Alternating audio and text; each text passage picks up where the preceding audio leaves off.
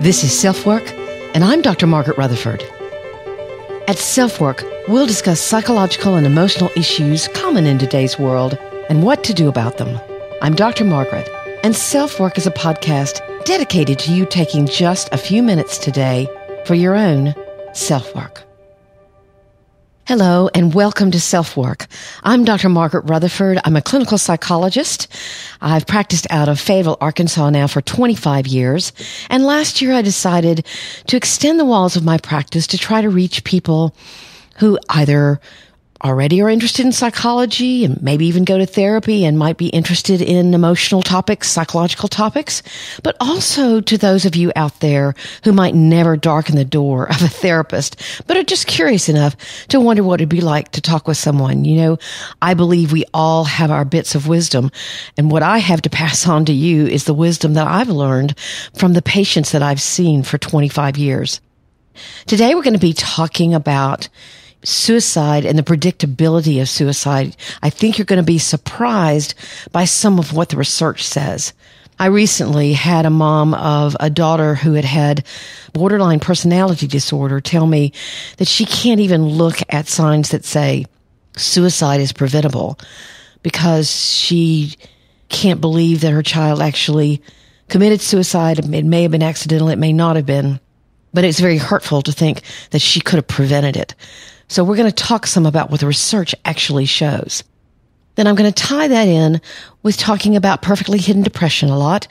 For those of you who are return listeners, you know that that is a passion of mine, and I'm actually writing a book about it. There are all kinds of episodes interspersed within the now 74 episodes of SelfWork. It starts with episode 3 and 4, which I like to say I edited myself, and I did. So if they're not quite what some of the rest of them are, there's a reason for that. But we're going to talk a little bit about suicide and perfectly hidden depression as well. This episode of SelfWork is sponsored by Audible.com. And midway through the episode, I'm going to give you a trial offer from Audible.com that actually ends up with a gift for you and a donation to St. Jude's Children's Hospital. But we'll talk more about that later. Let's move on to a discussion about suicidality.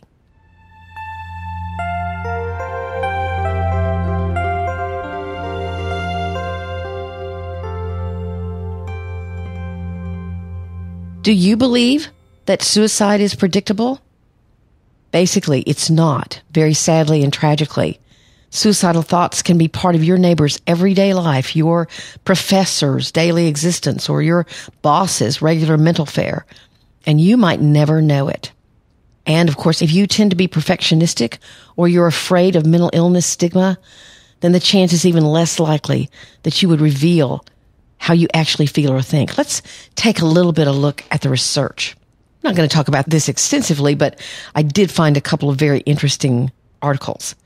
This one was some research that was quoted by Dr. Michael Yapko.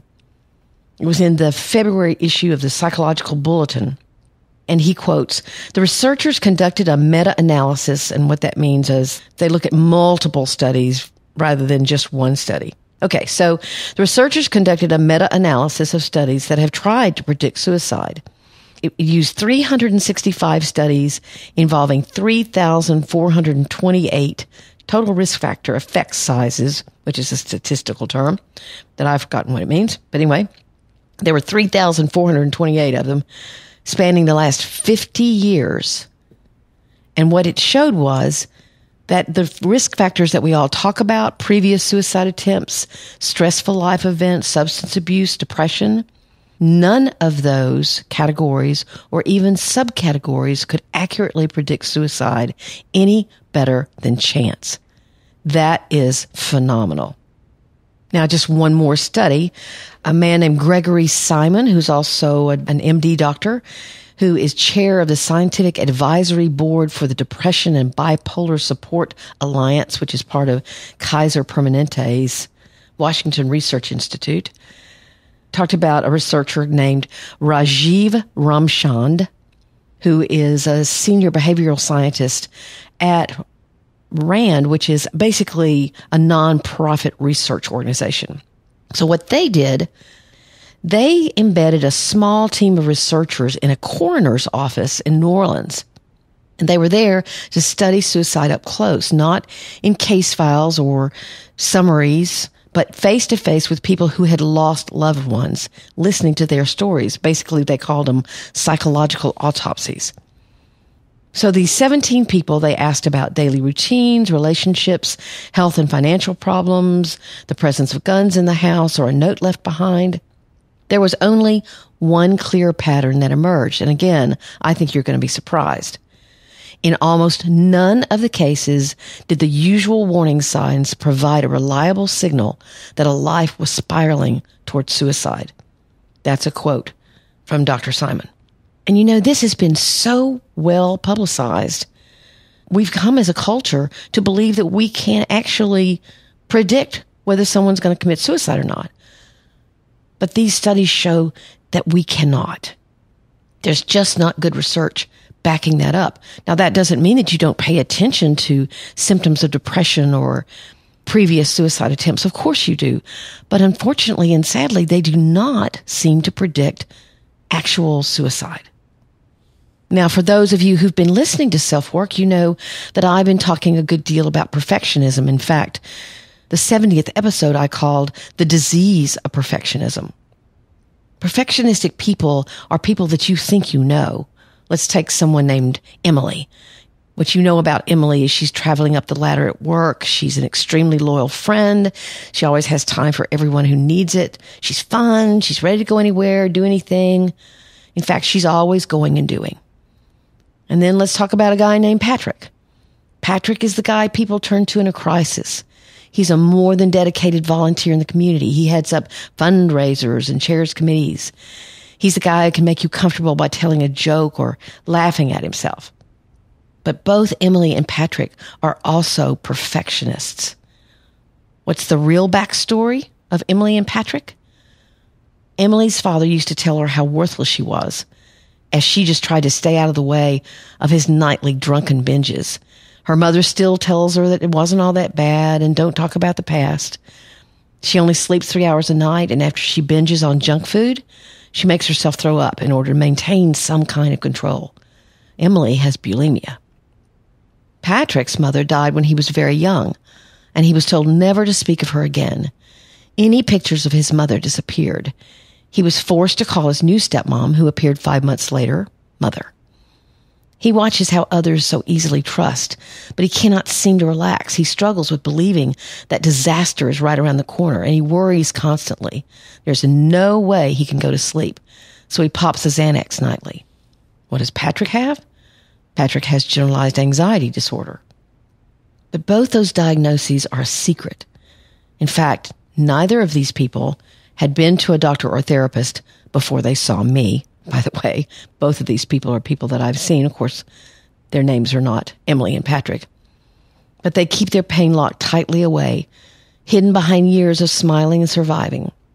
They're perfectly hiding what they perceive as a flaw or a vulnerability, because mental illness to them of any kind will bring stigma, and that will feel like a flaw.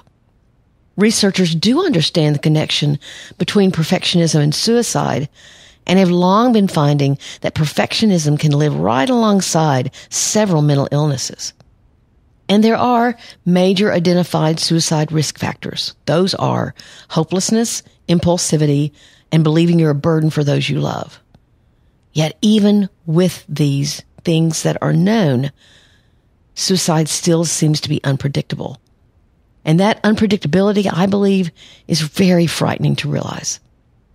Let's talk about the free trial from Audible real quickly. Audible approached me several months ago, and other companies have approached me, but I'm not in the business of selling anything. But this particular offer seemed like a win-win to me. If you type in audibletrial.com/selfwork, that's audibletrial.com/selfwork, you'll get a free month's trial of Audible. And you already listen to a podcast, so you probably listen to books too. And you can get any free book you want. The one I'm suggesting on this particular topic is What Made Maddie Run by Kate Fagan. It's a wonderful book, and unfortunately and sadly, Maddie Holleran did commit suicide. but it's a story that needs to be told and needs to be understood. So if you do this, I do get a little bit of a compensation for that.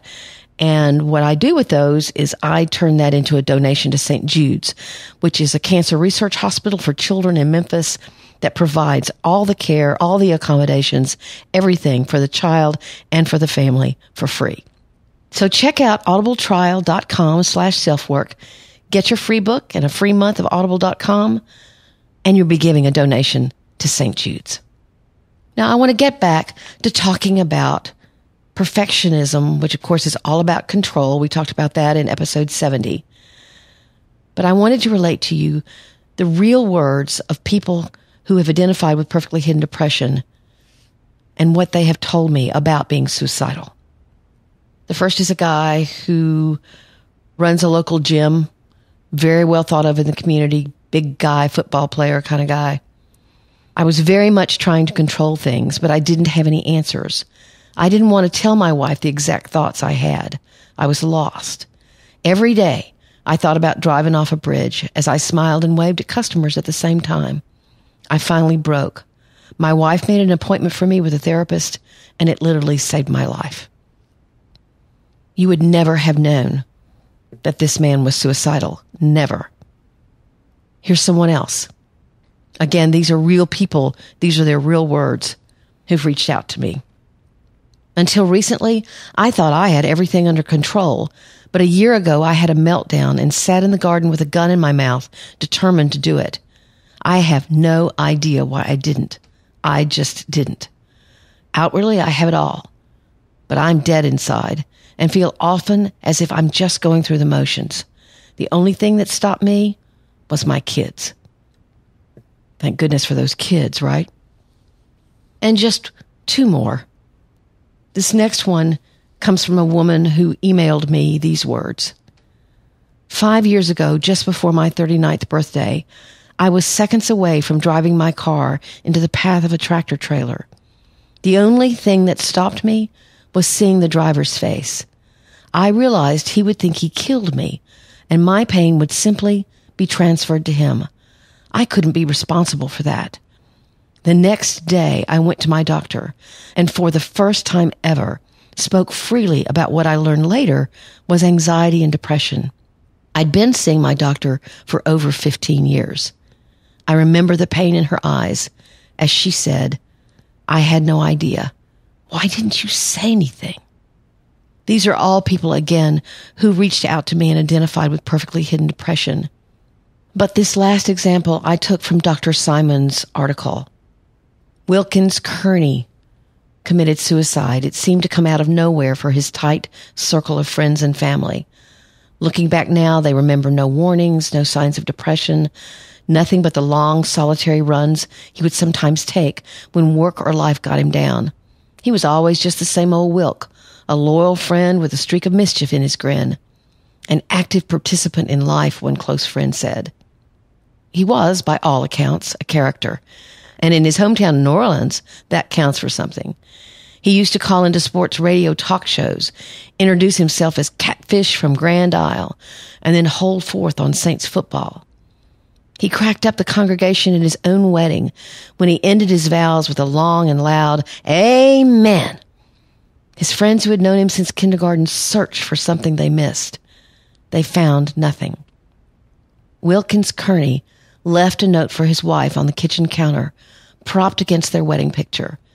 It began, "To dear Lilla," and ended, "I love you so much." And then he pulled open a drawer and took out a gun. If any of this is triggering you in any way, please talk to someone now. The National Suicide Prevention Lifeline is 1-800-273-8255. 1-800-273-8255. That link will also be in the show notes. In fact, all these articles will have links in the show notes if y'all are interested.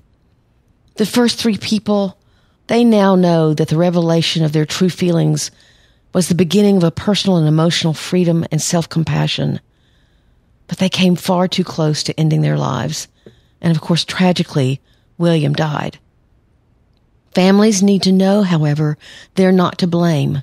How can you catch something when nothing's changed, or certainly nothing obvious? Even when there has been depression, as Michael Yapko points out, there are not huge changes in someone's behavior. It's just more of the same. And certainly people with hidden depression, or perfectly hidden depression, as I've called it, nothing changes in their behavior either. If you feel this way, if you have any idea that you might hurt yourself, please risk telling someone. That's the only prevention. Someone who will respond with empathy and care. Someone who will help you get the help you need, even if they're surprised by what you have to say. Talk to a family member, go to a doctor or a therapist. But you don't have to continue to listen to the constant self-berating and self-criticism that's inside your head if you're suicidal. If you're hopeless, if you're impulsive, if you believe yourself to be a burden, don't discount what others will have to go through that you love and that you care about. But most of all, please reach out.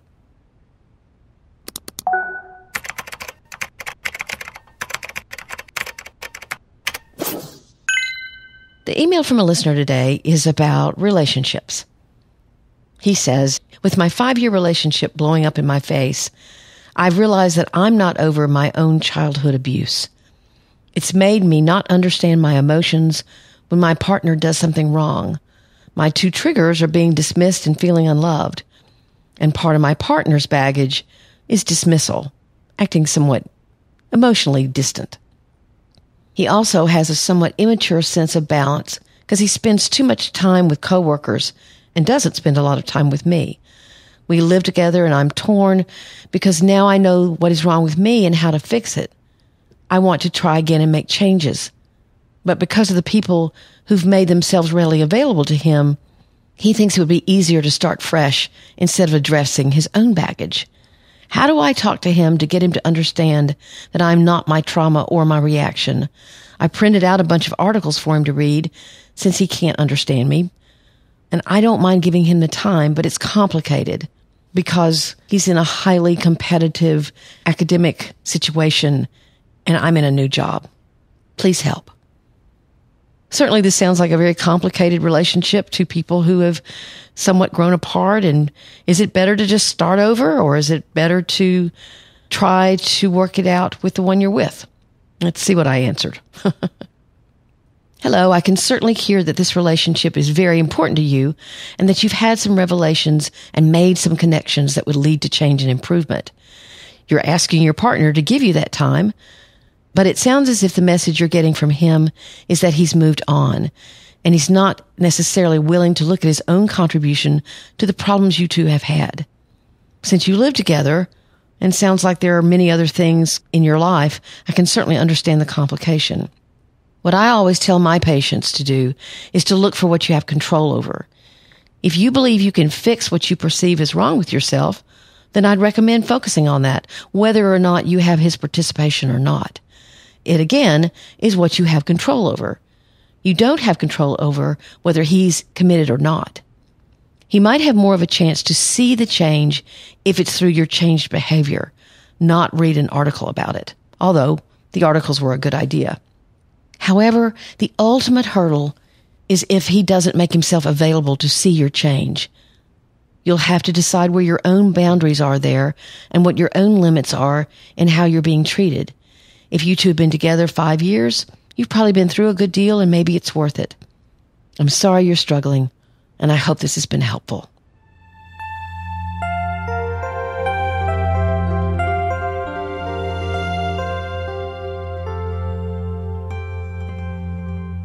I want to thank you so much for listening today to SelfWork. I got all kinds of ratings last week that really made me feel great. Listenership is up. Please tell your friends about SelfWork. I'm very excited to tell you that next week I'll have my very first guest on, Sarah Fader, who's written several books, mostly about depression and anxiety, although she had one bestseller and it's actually how we met. Her bestseller was 3-Year-Olds Are Assholes. So she's interesting to talk with. You can always leave me a rating or review wherever you listen. I love those reviews, especially because they get specific and tell me what you like and maybe what you wish you had more of, whatever it is. Constructive criticism, I welcome. You can also hop on over to my Facebook page. That's Dr. Margaret Rutherford. Oh, and I wanted to tell you, I have started a Facebook closed group. It's on my Facebook page, but it's basically facebook.com/groups/SelfWork. I named it the same thing as this podcast. So I'd love to have you over there as well. If you subscribe to my website at drmargaretrutherford.com, you'll get one weekly newsletter with my weekly blog post and podcast. That's it, I promise. And of course, please email me at askdrmargaret@drmargaretrutherford.com. I'll answer you whether I answer you on the podcast or not, but I love to hear from you what's going on in your lives, what struggles you're facing, and perhaps I can be helpful. So thank you so much for listening today. I know this has been a more serious topic, but suicide touches so many of our lives, and I wanted to make sure we were well educated about it. So thanks for listening. Take very good care. I'm Dr. Margaret, and this has been SelfWork.